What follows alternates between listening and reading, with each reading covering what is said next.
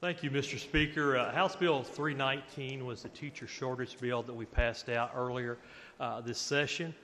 Senate Committee Substitute 1 is proof positive that sometimes the Senate takes the recommendation of the House, and I appreciate them adding Senate Committee Substitute 1, which was actually legislation filed by the gentleman from Fayette 45 that would remove administrative burden on our local school systems.